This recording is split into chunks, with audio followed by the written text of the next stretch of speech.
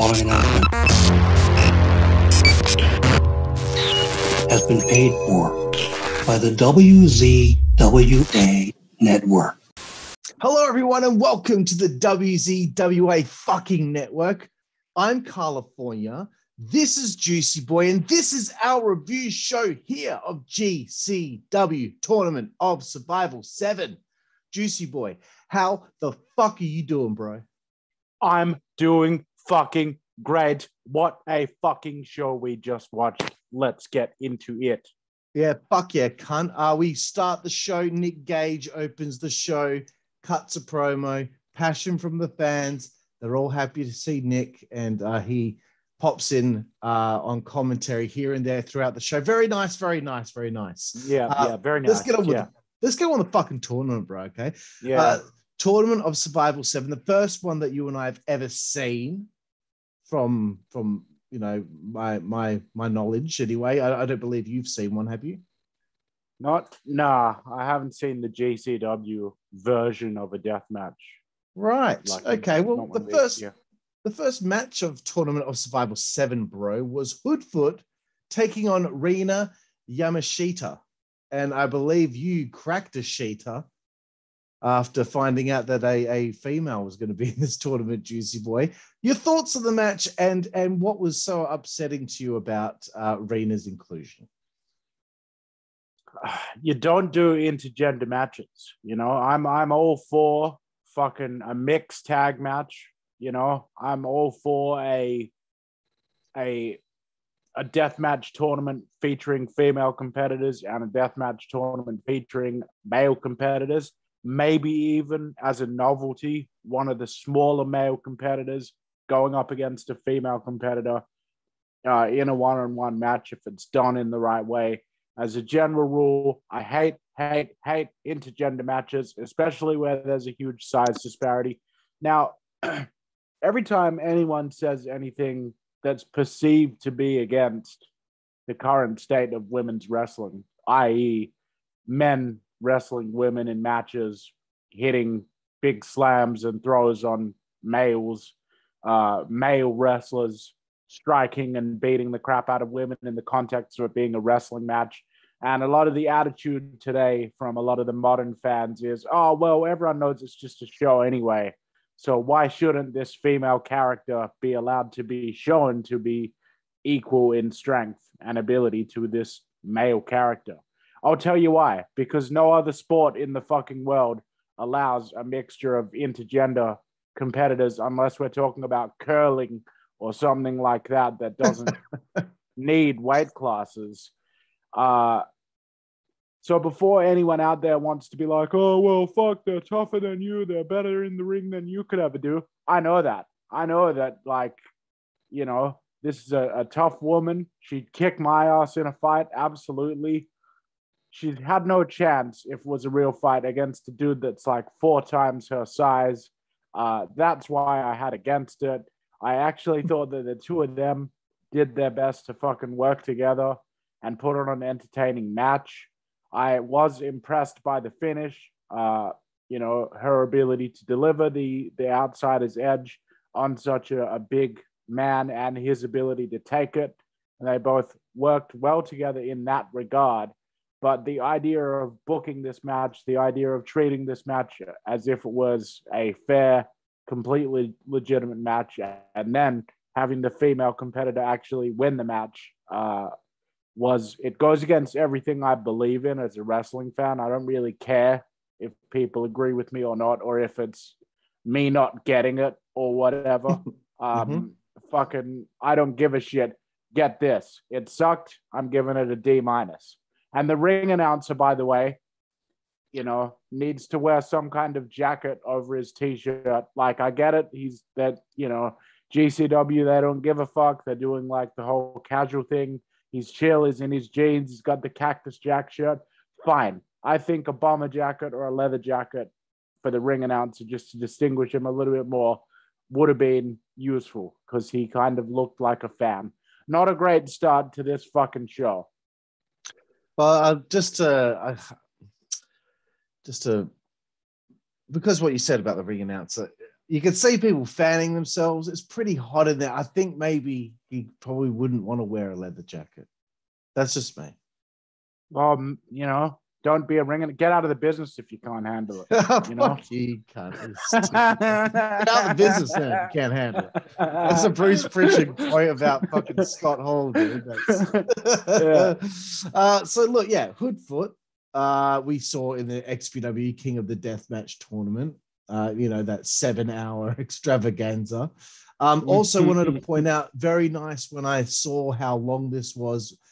3 hours. That's all it needs to be, cunt. 3 hours. Yep. Well any done. More than that, well done. 3.5 I can put up with, but any more than that, oh boy. Yeah. And by the way, that's 3 hours with there being breaks in between the matches to clean up all the carnage and stuff like that. AEW, you never need a 5.5 hour event. No wrestling promotion anywhere in the world needs a 5.5 hour event.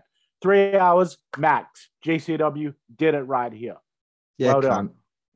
So I liked some of this stuff in this match. I liked the testicular claw that she put on Hoodfoot. The Kenzans in the head, that makes me feel ill. In a good way, I suppose. I thought the psychology was right. She couldn't Irish whip him. You know, they were doing things of that nature where she was having a hard time maneuvering this big man around. Loving Hoodfoot going to the Tower of Tubes. The best spot of the match was the tube behind her neck. And it was like the tube was giving her a fucking full Nelson almost. And he hit a fucking German suplex on her. I thought that should have been the finish. I thought that was so hectic that there's no way anyone should kick out of that. It was very creative as well. I don't know if anyone's done it before. I am a tourist in the world of watching deathmatch wrestling, so don't send me any mean comments. But I thought that was a very good spot, and he should have gone over there. Her hitting an edge through the tubes, that I popped for it because I was like, I couldn't believe the impact of it. And I know that you weren't happy with her going over, bro, but nothing against her. I wrote down the quote of what you said as you left the room after the match. Fucking stupid, fucking shit, fucking crap. Clearly flustered, couldn't think of what to say, just spat out random swear words. I like that the cleanup between matches is very nice and quick, by the way, just for those playing at home. Don't know why anyone would be playing at home for that. But okay, next matchup, the second matchup in the Tournament of Survival. It is Slade taking on the Bulldozer, Matt Tremont. I will run through my short amount of notes very quickly here, bro. Favorite spot of the match was the wiffle bats at the beginning when Matt hit Slade with his wiffle bat, which had tacks all around it. The amount that just stuck in Slade's bald skull was fantastic. And I also have to give props to Slade for his hard efforts into making sure that he's got a horrible tan line. The sick chair shot to the head from Slade on Matt Tremont. You know, I know it's bad. I know people say, oh, it's not good, you shouldn't do it.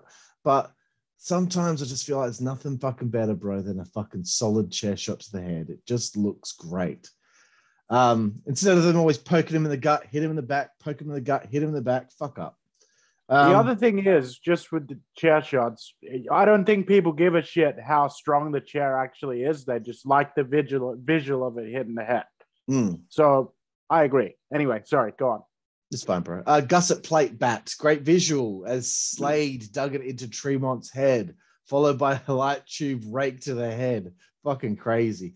Tremont's head piercing with blood, bro. Fucking that got me really into it. And a great finish with Tremont hitting 2 lazy DVDs on a chair.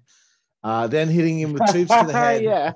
And then the third Death Valley driver and the win, cunt. I'm glad. And at that point, I wrote, I hope he wins the whole thing. Juicy boy, your thoughts? Slade, Tremont.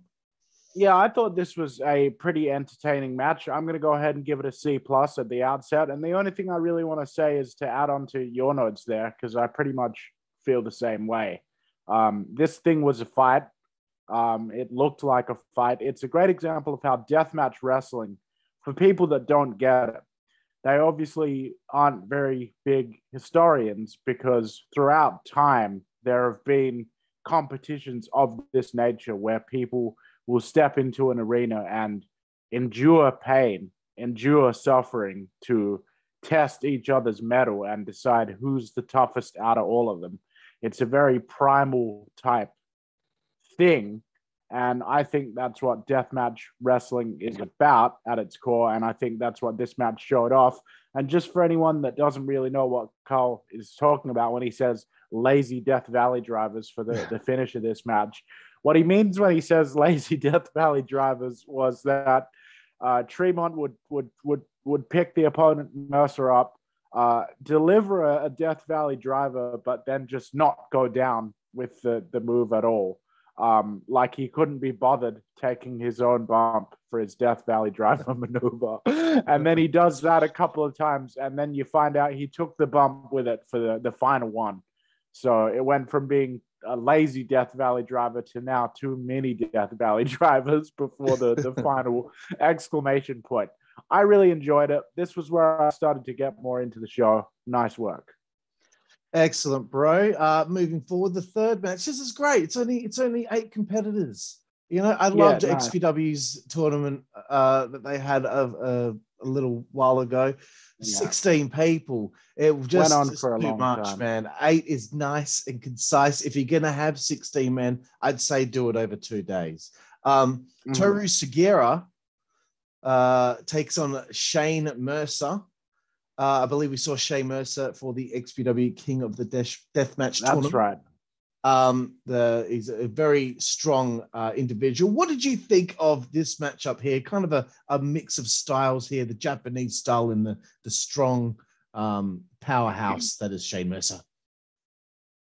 I liked it. I'm going to go ahead and give it a C- because there are a few things here that I don't think worked as well as they wanted to, but I really thought that both guys did a great job of kind of staying in their characters, portraying their characters, accentuating the strengths, hiding the weaknesses. That's what good performers do in the ring. That's what these guys did. The audience got into this, and which means it was over, which means that people watching in the arena will probably buy a ticket to come back to GCW again to see something like this match again. I particularly enjoyed the I'm not even sure if it was in this match, so I won't mention it yet. But I think it was this match where we saw the light tubes held behind the opponent's back and the suplex delivered. Yeah, that was it. Yeah, that was a great spot. I really enjoyed that. Props to both guys, even though I could kind of see, the cooperation to pull it off. I'm going to give it a slight pass because, it's a deathmatch show in front of 300 people. This is not a pay-per-view they were charging like $80 for everyone to watch. So yeah, not bad. Cool, bro. Yeah, I thought it was a solid start to the match. The tubes to the head were dime. Great athleticism from Toru with the leap to the top rope, following it up with forearms with tubes and a cannonball, which was fantastic. Great dive to the outside, but then I think the spot was supposed to be he was getting caught in the end of getting power bombed by Mercer, and then Mercer kind of chucked him into the chairs in the front row. Kind of a bit of a letdown, really. I think they should have just left it as being a dive, but that's what they had planned. The tubes in the pants of the suplex was ridiculous. Very impressed with Mercer. Very strong. I think I mentioned that in the XPW review. The moon assault and battery, the fall away slam whilst doing a moonsault off the ropes. That's nuts. That's a great move. The Spanish fly had a lot of velocity, whatever the word is. It's nice seeing it and liking seeing it because I feel like I see that move too much these days. AEW. Sugiura wins with a bit of a letdown because I thought that hula hoop light tube thing was really going to be utilized in a more creative way, but like maybe the guy's on the top rope and you pop it over the top of him and then you pull him through and then you superplex him. I thought that would have been better with it wrapped around him rather than he's just in it on his ass, and he hits him with a running knee, whatever the fuck he did. I mean, I think in a way, just that the simplicity, the brutality of it, though, you know, like shut up, just glass, just glass, just nothing but just glass in the side of his head. Yeah, cool, bro. Let's move forward, man. We're doing quite well here. This is the fourth match of the fucking tournament, bro. Wild Heart Cole Radrick takes on the Deathmatch Prince, Drew Parker. Here's my notes. I thought Cole looked like he was 14 years old. And I knew as soon as I saw him, I was like, he's going to have to work hard to get my approval.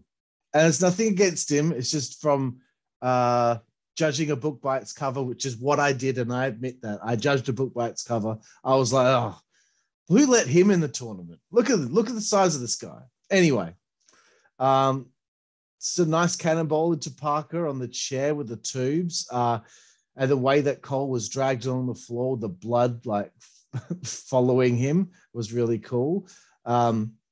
Nice attempt at the 619 into the tubes.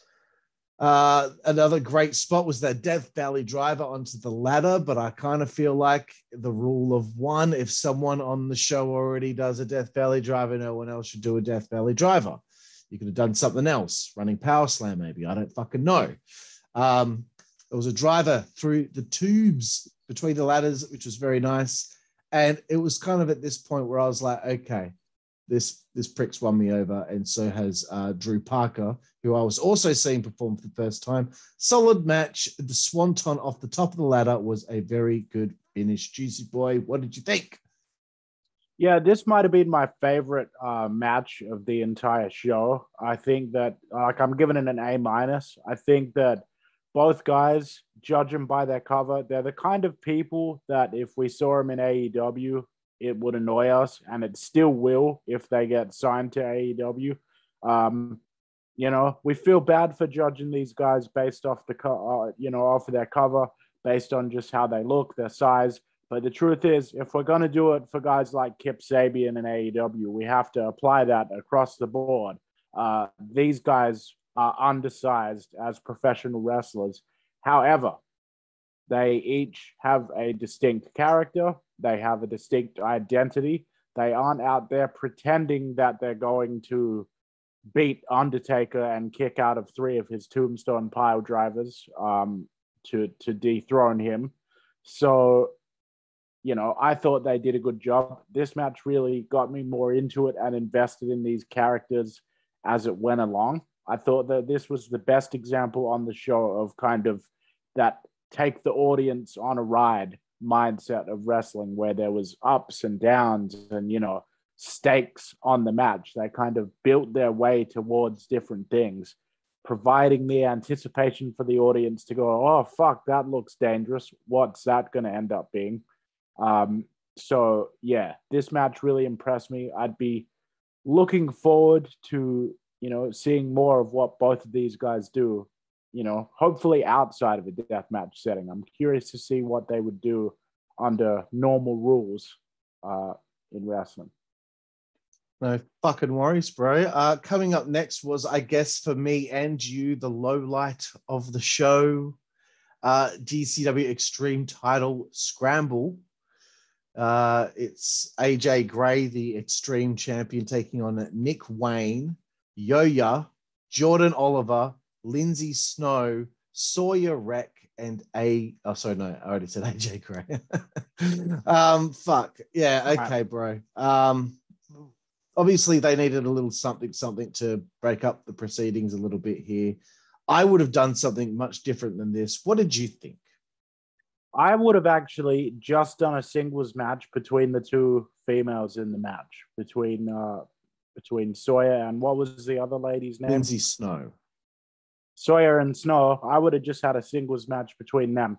Here's the problem. This whole Here's what pissed me off. Hang on, man. Hang on. I'm making a point here. This Scramble match here exemplifies an issue that's going on with modern wrestling across the board, in that you've got 6 competitors in this match. Number one, 6 is way too many for this kind of matchup. It was just too cluttered, too busy the whole time. Number two, you have 4 undersized, very babyish looking, backyardy looking, untrained looking wrestlers wearing their gear that looks like they bought it off of eLucha. And then you have these 2 female performers that have been stuck in the match with them. They look like they're ready to go up to TV on WWE or Impact or something like that. They look tremendous. They've got the look, the size, the appeal that they would need to be great female performers in the industry. Unfortunately, the problem is the wrestling business is oversaturated both with men and women because there's only so many slots that are open for women on the big stage. And it seems like there's even less of those slots available for men that want to break in in a serious way. And honestly, it's mean of me, but with the exception of Sawyer and Snow, there's nothing special about the rest of these guys that, I think that they're needed in the wrestling business. It's just another bunch of guys wearing a pair of tights that look like they've never been in a gym, that don't really look like they know how to do much beyond the basics. And they shouldn't be in a situation like this where they're having to hold together this 6-person match. They barely look like they're able to wrestle singles matches. It's honestly, I know it's sounding assholish, but there's a huge problem with all these kids that look like they just grew up playing the wrestling video games. And that's what they aspire to be. They aspire to be their own little creative superstar of themselves and, go on these independent shows and pretend to be wrestlers. There's no star power, no magnetism. This looked more like something you'd shove on the pre-show to give your trainees, a bit of a spotlight, not like something you'd stick actually on the show on Fight TV. So yeah, F rating, unfortunately. I wish everyone involved in it the best. I hope that the guys can prove me wrong, and I hope that there's more in the future of the ladies in this match.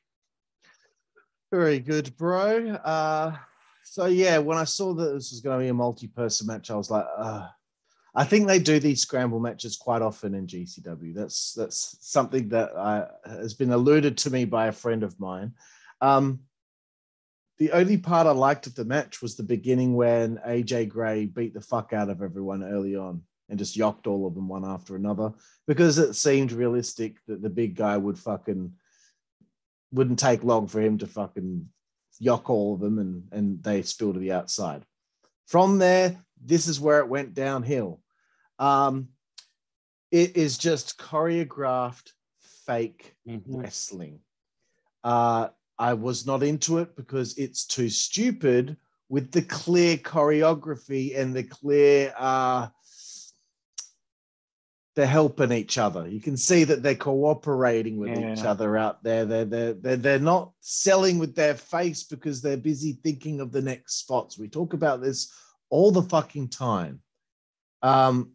Of course, there was a dive spot into a bunch of people on the outside because every multi-person match has to have a dive to the outside on a bunch of people that kind of catch them. Fucking catch the people properly, please. You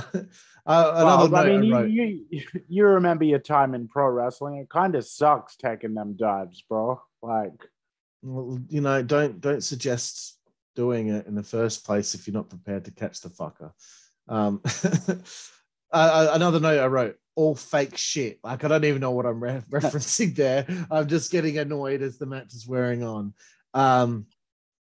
Lindsay Snow was a little rough out there. She made a couple of mistakes, and there were a couple of times in the match where I felt like I don't think a lot of these people know how to think on their feet, think on their toes if something doesn't quite go right, or if they've kind of forgotten something. And that's a real pet peeve of mine. I would love to see these people get told to go out there and call it in the ring.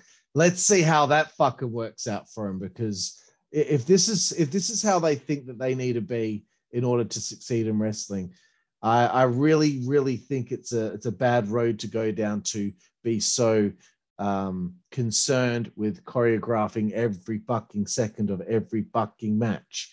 Another point in case Nick Wayne missed a swanton, clearly missed, and just totally no-sold it because he was supposed to hit it. And he got straight up and he did whatever he had to do to try and cover it up, I suppose. But it's just shit like that. I hated the match and the finish with AJ Gray with that fucking sloppy super bomb off the top rope. Dude, you need to have both your feet on the top rope when you utilize a super bomb off the top. I've seen Chris Candido do it. If not, 1 foot on one rope and 1 foot behind you on the turnbuckle with the guy who bent over with his legs spread on both ropes so that you can actually fucking hit the fucking powerbomb properly without looking like you're going to kill yourself in the process. Just, if you're going to do that move, just look at Chris Candido and how he did it all those fucking times. Just watch it. Don't do shit that you can't do properly. Exactly, because I think this is the kind of shit that happened at the last GCW show, the World on GCW. I think AJ Gray did something in that match that completely fucked up as well, trying to do things that he's probably not capable of. I think the guy's got promise, but haven't been impressed so far. Anyway, let's move forward, bro. The ring announcer was on his phone in the ring on camera during Matt Tremont's entrance. Fucking hell. I get it. You guys are the casual. You're like, we don't give a fuck, man. But come don't on. Be that casual. Don't be that casual. At least keep the skeleton of a wrestling event there, because otherwise you're just giving ammunition to people that hate this genre of pro wrestling, that are just saying, well, this is no better than a backyard wrestling event. Because I've literally been involved in backyard wrestling events that were more professionally run than some of the things that we would see on this. I've had ring announcers in backyard wrestling events that actually wore a suit and had notes, before the show on who everybody was, that looked more professional than this guy. And this is actually a professional, real deal promotion that's on pay-per-view right now. That's it, bro. Okay. We're getting to our semifinals. The Bulldozer match.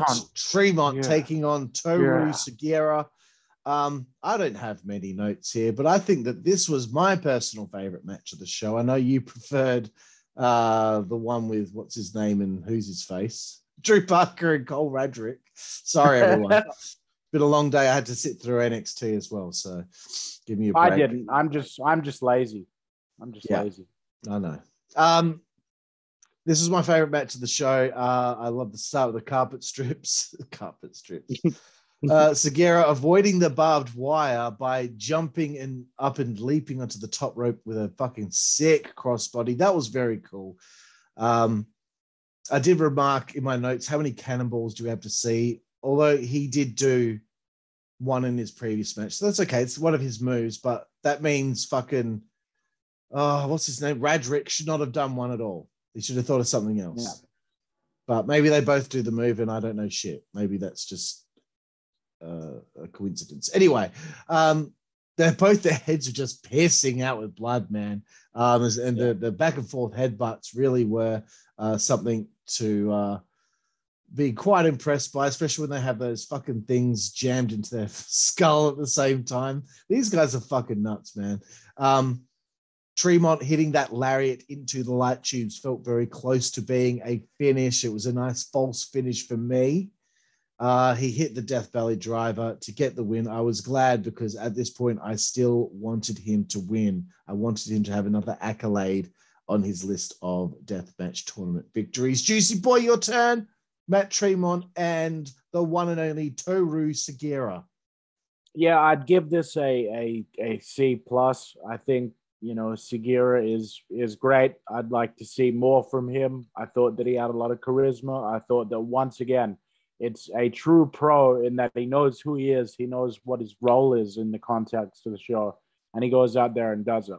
You alluded to it in your own notes. Yes, I felt like the clothesline into the light tubes that was the false finish. To me, that should have been ball game finish of the match. Not because the Death Valley driver is not a great looking move for Mr. Tremont, but because the very often in deathmatch wrestling, we see spots where a person will set up a light tube over one of their opponents, and then they'll try to do a diving move onto their opponent so that they smash the light tubes in between, or they'll try and set the glass up in a certain way so that they can do a move into the glass, into their opponent, etc., etc.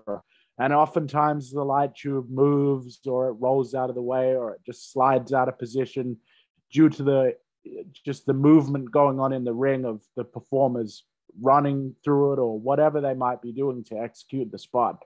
And to me, this clothesline into the light tubes moment is about as perfect as you can get as far as pulling off pristine, well-executed deathmatch high spots.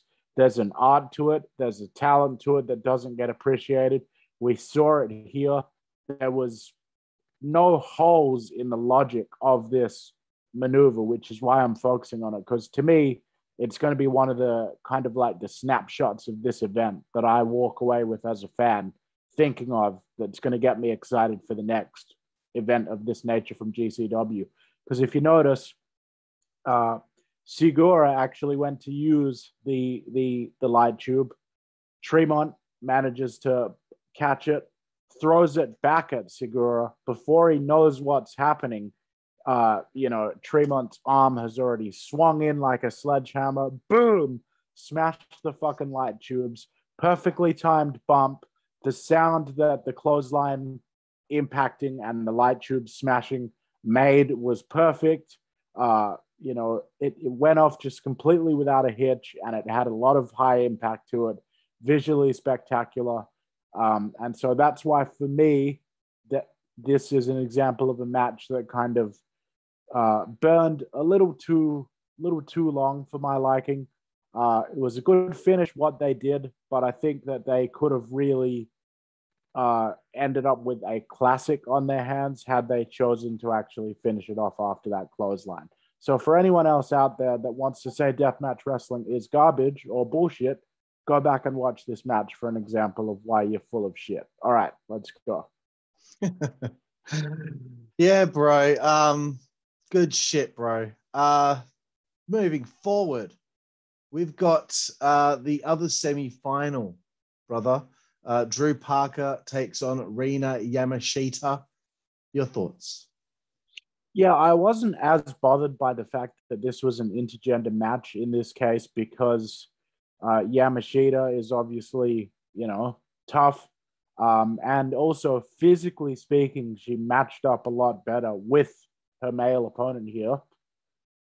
However, I still don't like intergender matches unless it's done as part of an angle where they're making a special point of saying, oh my God, there's a poor woman in the ring with this male wrestler. He's going to beat the shit out of her. Because I just believe in having those weight divisions and those separations between the divisions.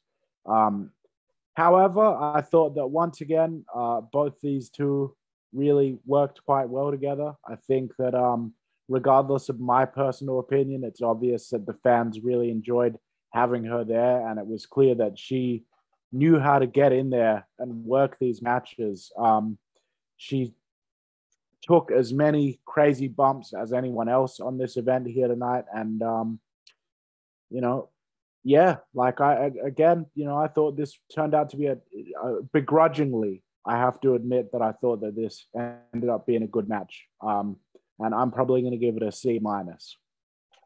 Very good, bro. I didn't mind this one either. I like some of the spots, her biting Drew's wound on the outside of his bandage, and the look in his face was like, what the fuck? How sick are you, cunt?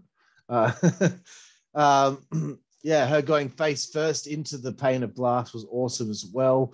The darts rear their ugly head again. I forgot to mention that in his previous match. I thought throwing the dart into the wound on the back of what's his name again, Radrick, was disgusting but fantastic as well. Superplex through the glass, great shit. One thing that we're both very critical of, and I think you might have already mentioned it, was people hitting themselves over the head with the tube. It's just if you're going to sell it when someone else does it, but then you just hit yourself in the head really hard with it and do nothing, and it psychs you up. What's the point? What's the point? I thought the Superfly splash that she did onto Drew with the tubes might have been the finish, and I was about to throw my drink because I didn't want her to win. I really wanted Drew to go through to the final. Swanton through the glass. It's over. What a great finish to the match. Moving forward, getting close here to the end of this review, Juicy Boy, but we had a little segment which took place in the ring with a bunch of guys who are going to be inducted into the Deathmatch Hall of Fame. Madman Pondo, my good friend, and you can find my exclusive interview with him on the Insider's Edge podcast on the WZWA Network. Toby Klein, of course, as well. Wife Beater was out there, and Pondo got on the mic, just threw out some, kind words and thoughts and respect to some people who have passed away over the years. Obviously, recently Tarzan Goto, but also other deathmatch legends, Mr. Pogo, Colt 45, Brain Damage, Nate Hatred, Marcus Crane, Danny Havoc, amongst a few others. Yeah. John Wayne Murdoch interrupts, and I thought that the deathmatch, I thought all of them were going to like team up on him or something and beat him up. But that's such like I don't know, like a WWE segment with like a Heath Slater or something like that. But Alex Colon interrupts, which that was so sick seeing Wife Beater laying the fuck out. What did you think of this little segment here, bro? It seemed a little random, but it was cool to see the deathmatch. I thought it was really classy to actually introduce him, and I liked the way that the audience kind of, even if they didn't personally know who all these people were, they gave all of these guys a pop, because they did pave the way for this kind of wrestling in the social media era is a lot more accepted by people that are my age and younger, like kind of our age and younger than. And in large part, these guys are responsible for the road being paved. When these guys were at the height of their careers as independent wrestlers, there was a lot of hatred and derision within the wider wrestling community slung their way. Whereas these days we think of deathmatch wrestling as being more of a subgenre of standard American professional wrestling. Very classy move, I thought, to acknowledge the guys that had passed away. All of those guys that he listed in that little speech died way before their time. I don't think that there was a single person in that list, with the possible exception of Tarzan Goto, that actually passed away before the age of 50. So it's very sad. It was really nice to see. Like, those guys never lived. They would still be young enough, if they were still alive, to be performing today. But unfortunately, they did not live to sort of get to enjoy the prominence that deathmatch wrestling is now experiencing. Me personally, if the interference by the guy was another example of GCW doing something cool and then shooting themselves in the foot with it, because it's this casual approach that they sometimes take sometimes seems to border, bro, on the going from being casual to just, we don't give a fuck. Just go out there and be a bit of a heel and tell them that they're full of shit, and then Wife Beater will hit you with a spine buster and they'll kind of kick you out of the ring, and then Alex Colon will come out and say some babyface shit about the cage match that's coming up. And it really felt like that was the amount of thought that was put into this. Really, everyone with the exception of Wife Beater should have either been pouted out with a shot to the face by Murdoch, or they should have exited the ring on their own accord before that point, so that the ring would be empty and clear of all that humanity, so that everyone could see Wife Beater nail that spine buster. I think it would have been a much bigger moment. I think it would have been a highlight moment that they could use. And in general, I think that what should have happened if they were really going to do this right, was that Murdoch, as the current deathmatch wrestler and someone that's prominent at the moment on GCW show, I would have had him knock out Mondo and the other guys. I would have left only Wife Beater standing in the ring. Wife Beater manages to hit the spine buster, but fucking Murdoch then, hits a rake to the eyes or something, gets back on top of Wife Beater, gets some heat on him. Then Alex Colon could have come out and made the save. But as it was, this thing just, the way that they laid it out, it was just cluttered and a bit all over the place. But props to Mondo for his speech. I really thought that was heartfelt and touching. And it didn't actually outstay its welcome, even though when I went into it, I was kind of like, oh, let's just get to the end. But by the end of it, I was like, no, that was a classy thing. I like the fact that these guys are getting a little recognition that have passed on. Very cool, bro. Very cool. Well, it's time to now hit up our main event of the evening. It is the Bulldozer, Matt Tremont, against the Deathmatch Prince, Drew Parker. Again, bro, take it away. Your thoughts on the finals of Tournament of Survival 7. Well, bro, I mean, I'm a fan of Matt Tremont, obviously. I kind of became a fan of his opponent, of Drew, throughout this event. But I have to say, man, this match left a lot to be desired for me for most of it. The crowd was sitting on their hands, kind of in a, we've seen that type of thing.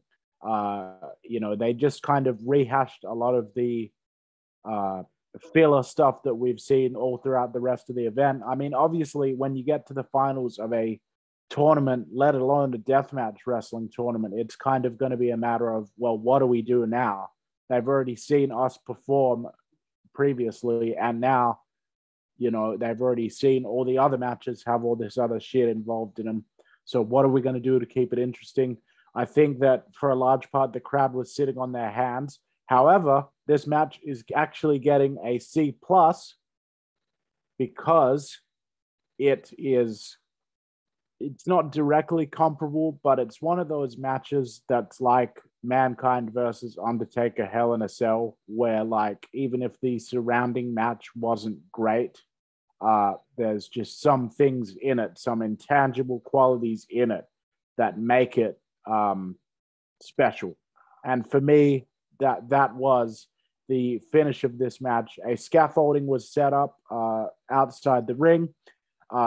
Obviously, both guys eventually made their way up to it. It was just then a matter of which one's taken the bump.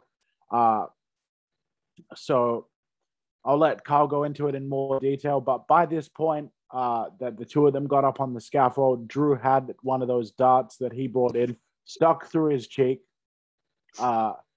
At a certain point when they're battling up atop the scaffold, he takes the dart out of his own bleeding cheek, sticks it into Matt Tremont's head, throws that fat fucker off of the scaffolding. Matt Tremont takes a hell of a bump.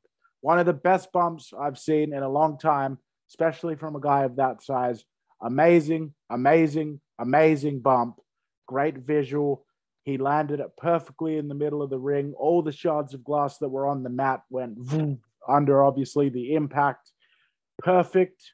And then the cherry on top to that amazing bump that Mr. Tremont treated us to.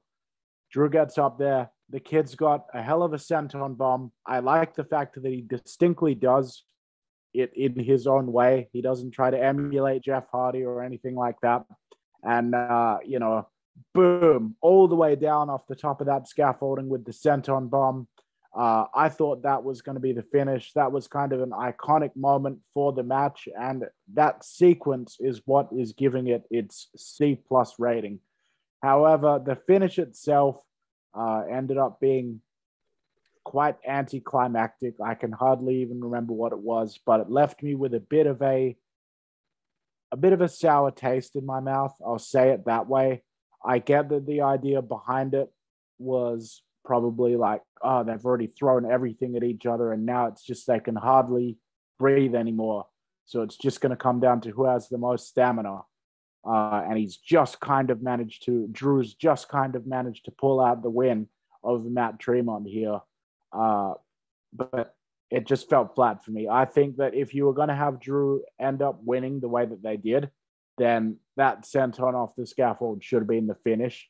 But that's just me personally. Maybe you feel different. I don't know.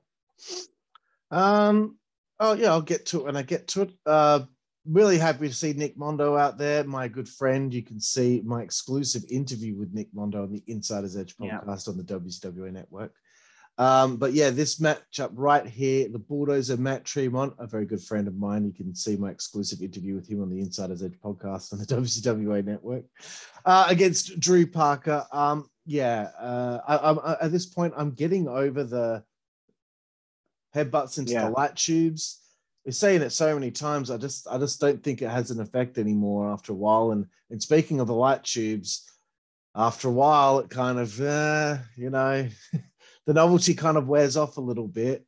It is what it is. That this is what death matches are known for, light tubes, I suppose. But it would have been nice to get through one match without them. And it's why I kind of like when the Tournament of Death, every match has a different type of death match stipulation, whereas this is just all death matches. But that's just me. The dart through the face was fucked. Absolutely fucked. Disgusting. Loved it. I could tell everyone in the crowd was pretty hot with their fans. And you could just tell that room would stink like fat nerd stench. Yeah, there were a lot of neckbeards in the audience. I could definitely spot that. Absolutely. The scaffold, wasn't it funny that we thought that the scaffold was the small little scaffold nicely stacked in the ring? It was just like an illusion. Like the perspective, like a camera trick almost. Like at one point, Carl and I thought that the scaffolding was actually set up in the ring, which they often do for scaffold matches. And then it wasn't until probably after about 7 or 8 minutes of this scaffolding being on screen that the camera actually panned around to the point where we could see that the scaffolding was set up outside the ring. We had no idea up until then, because the ropes had been removed and replaced with the barbed wire. It kind of tricked you. It was a trick of perspective. And we sort of were tickled at how fucking stupid we were. But anyway. While they set up this little baby scaffold in the ring, it's so stupid. Yeah. But anyway, they climbed to the top of this fucking scaffold. The dart into Matt Tremont's horn on his head, that fucking thing he's got right there. That was fucking disgusting.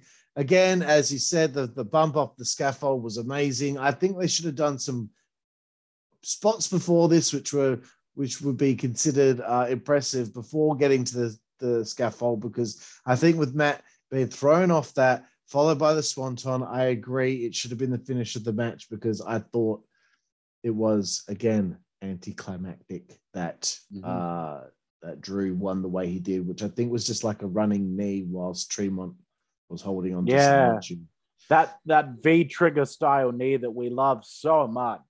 I hate it, bro. I fucking hate it. But anyway, it's Carl's favorite move. Deathmatch Prince Drew Parker, the Welshman himself, by way of Japan, wins Tournament of Survival 7. Jooseyboy, what are your final thoughts and what is your final rating? Yeah, fuck, man. Look, I continue to be a fan of GCW in spite of itself. It's kind of like that little engine that could. There's things that happen on it all the time that annoy me, but they annoy me in a different way to how AEW annoys me. At least in GCW, they know what they want to be, and they know that they're a work in progress getting there. They don't already think of themselves as the top wrestling company in the world as AEW does. So that's maybe why I don't find them as annoying. But anyway, I am looking forward to the next GCW show, although I hope they continue to refine things as we go along with these special events on Fight TV from GCW. I know they responded to criticism from the last couple that were there. and they've implemented changes to the production of each event as we've gone along. Want to shout them out for that. Overall, I'm going to give this event a 6.5 out of 10. It was enough to keep me entertained, but it's probably not an event that I'm going to go back and watch again in the future, as compared to a different tournament we've covered, such as the Crockett Cup or something like that. Yep, good call, bro. I will give this a 7 out of 10. I really enjoyed the show. I felt that the show was more entertaining for me personally than NXT In Your House, which I believe I gave a 6.5 today. But yeah, just nice to see something a little bit different, a little bit of a different flavor, and to start to really, sink my teeth into this whole deathmatch scene going on right now and learn a little bit more about it. So, Jooseyboy, thank you again. Yeah, no fucking worries, cunt. Thank all of you out there. That's right, all of you for checking out our review here. Thank you. On the WZWA Network of GCW's Tournament of Survival 7. I'm Karlifornia. This is Jooseyboy, and we will see you down the fucking road. Network, that's the way we play. Good God Almighty. Network, that's the way we play. Get puppies. Network, that's the way we play. Get. The following announcement has been paid for by the WZWA Network.